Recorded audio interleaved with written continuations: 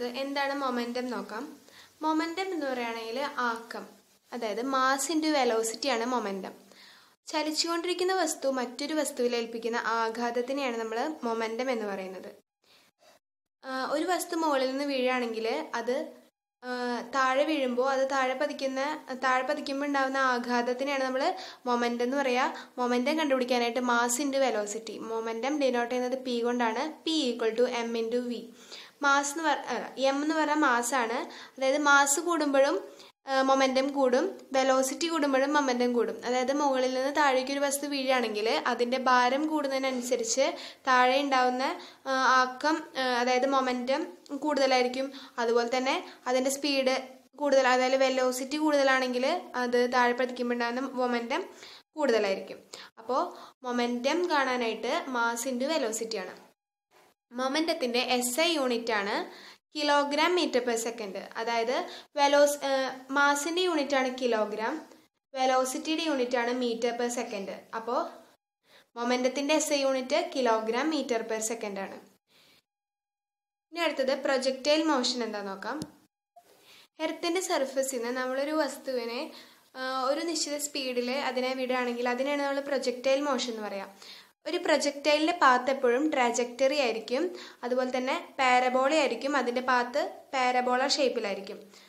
A projectile reaches its maximum range when the angle of projection is 45 degree.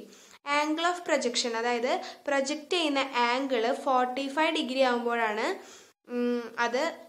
ആ projectile അതിൻ്റെ maximum റേഞ്ചിൽ move ചെയ്യാം.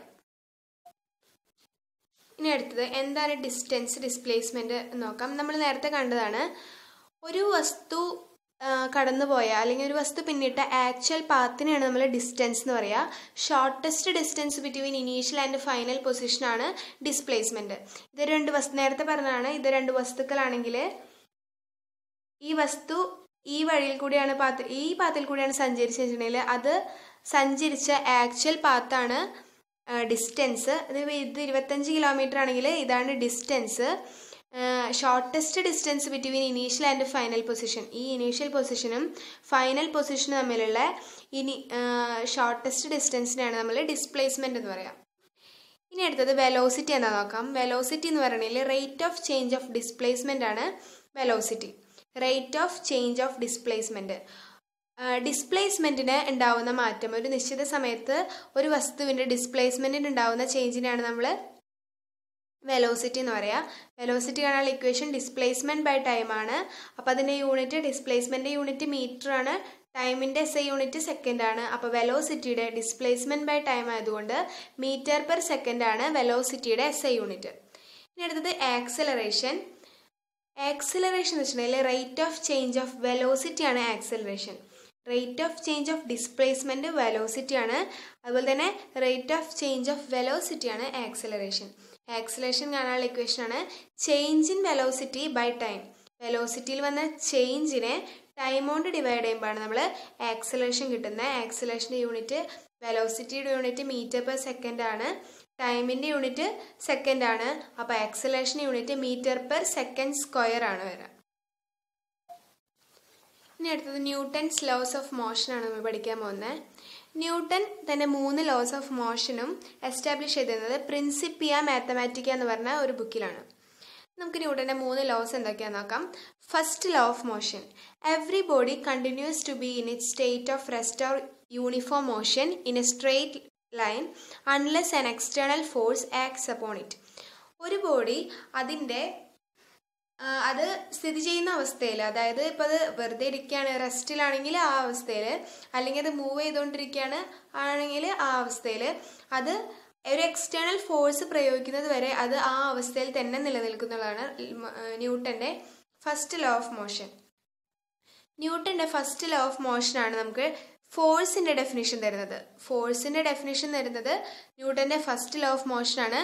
കാരണം ഒരു ബോഡി അത് ആയിരിക്കുന്ന അവസ്ഥയിൽ ഒരു എക്സ്റ്റേണൽ ഫോഴ്സ് കൊടുക്കുന്നത് വരെ അത് ഏതവസ്ഥയിലാണോ ഇരിക്കുന്നത് ആ അവസ്ഥയിലാണ് continue ചെയ്യുന്നുള്ളതാണ് ന്യൂട്ടൻ്റെ first law of motion.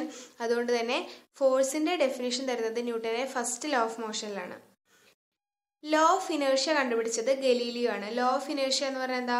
Inertia എന്ന് പറഞ്ഞാൽ ജഡത്വം, അതായത് ഫോർ എക്സാമ്പിൾ ഇപ്പം നമ്മളൊരു ബസ്സിൽ യാത്ര ചെയ്യുകയാണെങ്കിൽ ബസ് മൂവ് ചെയ്തുകൊണ്ടിരിക്കുകയാണ്. അപ്പോൾ പെട്ടെന്ന് ബ്രേക്ക് ചെയ്യുമ്പോൾ അതിലെല്ലാവരും മൂവ് ചെയ്തുകൊണ്ടിരിക്കുകയായിരുന്നു ഫ്രണ്ടിലേക്ക്. അപ്പോൾ പെട്ടെന്ന് ബ്രേക്ക് ചെയ്യുമ്പോൾ അതായത് നമുക്കൊക്കെ മൂവ് ചെയ്തുകൊണ്ടിരിക്കുമ്പോൾ ആ അവസ്ഥയിൽ കണ്ടിന്യൂ ചെയ്യാനാണ് ടെൻഡൻസി ഉണ്ടാവുക. അതുകൊണ്ട് തന്നെ ബ്രേക്ക് പിടിച്ച് ബസ് നിർത്തിയിട്ടുണ്ടെങ്കിൽ തന്നെ നമുക്ക് ആ ഒരു കുറച്ച് സമയത്തേക്ക് നമ്മൾ ഫ്രണ്ടിലേക്കാവും. അത് ന്യൂട്ടൻ്റെ അല്ല ഇനേർഷ്യ, ലോ ഓഫ് ഇനേർഷ്യ മൂലമാണ് അങ്ങനെ ഉണ്ടാകുന്നത്. ലോ ഓഫ് ഇനേർഷ്യ കണ്ടുപിടിച്ചത് ഗലീലിയോ ആണ്.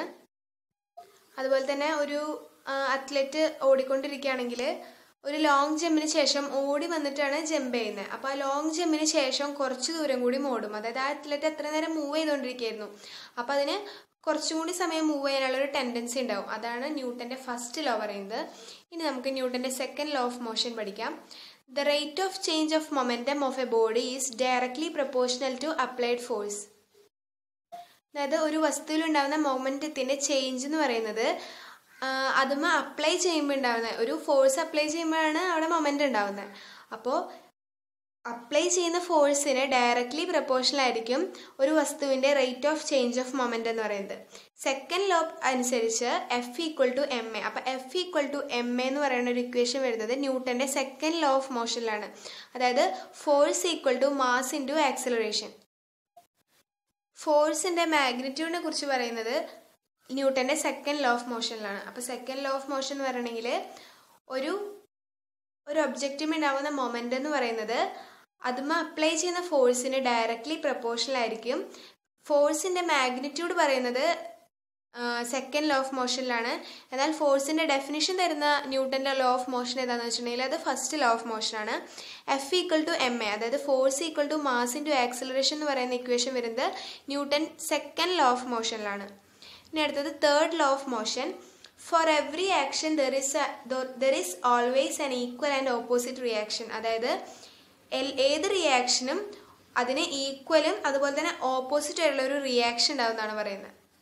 അതിന് എക്സാമ്പിളാണ് recoil of A gun, the motion of A rocket, swimming ഒക്കെ. അതായത് റോക്കറ്റിൻ്റെ മോഷൻ എന്ന് പറഞ്ഞിട്ടുണ്ടെങ്കിൽ അതിൻ്റെ ഫ്യൂവല് താഴേക്കൊരു വലിയ ശക്തിയായിട്ട് താഴേക്കൊരു ഫോഴ്സ് കൊടുക്കുകയാണ് റോക്കറ്റിന്, അതിൻ്റെ ഫ്യൂവല് കത്തിയിട്ട്.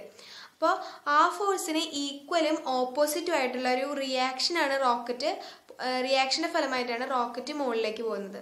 അപ്പോൾ Newton's third law of motion എക്സാമ്പിളാണ് recoil of A gun, the motion of A rocket, swimming. Recoil of gun എന്ന് പറഞ്ഞിട്ടുണ്ടെങ്കിൽ ഗണ്ണിൽ വെടിവെച്ചതിന് ശേഷവും ഈ ഗൺ കുറച്ച് വെടിവെക്കുമ്പോൾ അതിൻ്റെ ബുള്ളറ്റ് പുറത്തേക്ക് പോകുന്നതിനനുസരിച്ച് ഗൺ കുറച്ച് ബാക്കിലേക്ക് നീങ്ങും. അതിനാണ് നമ്മൾ ന്യൂട്ടൺസ് തേർഡ് ലോ ഓഫ് മോഷന് ഒരു എക്സാമ്പിളാണത്. ഇനി അടുത്തത് നമുക്ക് ലൈറ്റ് എന്താണെന്ന് പഠിക്കാം. ലൈറ്റിനെ കുറിച്ചുള്ള പഠനത്തിനാണ് നമ്മൾ ഒപ്റ്റിക്സ് എന്ന് പറയുക. Light is N electromagnetic wave. Light ഒരു ഇലക്ട്രോമാഗ്നറ്റിക് വേവ് ആണ്. It does not need A medium to travel. അത് നമുക്കറിയാം, ലൈറ്റിന് ട്രാവൽ ചെയ്യാനായിട്ടൊരു മീഡിയം ആവശ്യമില്ല. കാരണം ഇപ്പോൾ നമുക്ക് സൂര്യപ്രകാശം ഭൂമിയിൽ എത്തുന്ന തന്നെ ലൈറ്റിന് ട്രാവൽ ചെയ്യാൻ ഒരു മീഡിയം ആവശ്യമില്ല എന്നുള്ളതിന് എക്സാമ്പിളാണ്. കാരണം അവിടെ സ്പേസിൽ എന്തില്ല, എയർ ഇല്ല ലൈറ്റിന് ട്രാവൽ ചെയ്യാനായിട്ട്. എന്നിട്ടും ലൈറ്റ് നമ്മുടെ ഭൂമിയിൽ എത്തുന്നുണ്ട്. അപ്പോൾ ലൈറ്റിന് ട്രാവൽ ചെയ്യാനായിട്ട് മീഡിയം ആവശ്യമില്ല. Speed of light through vacuum, അതായത്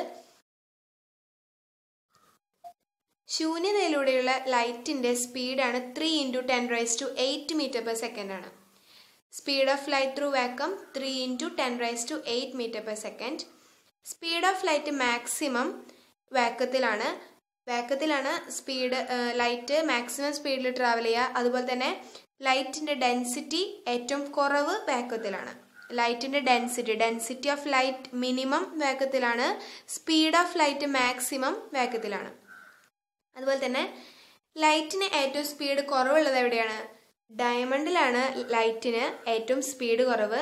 അതുപോലെ തന്നെ ലൈറ്റിൻ്റെ ഡെൻസിറ്റി കൂടുതൽ, ഡെൻസിറ്റി മാക്സിമം ഡയമണ്ടിലാണ്.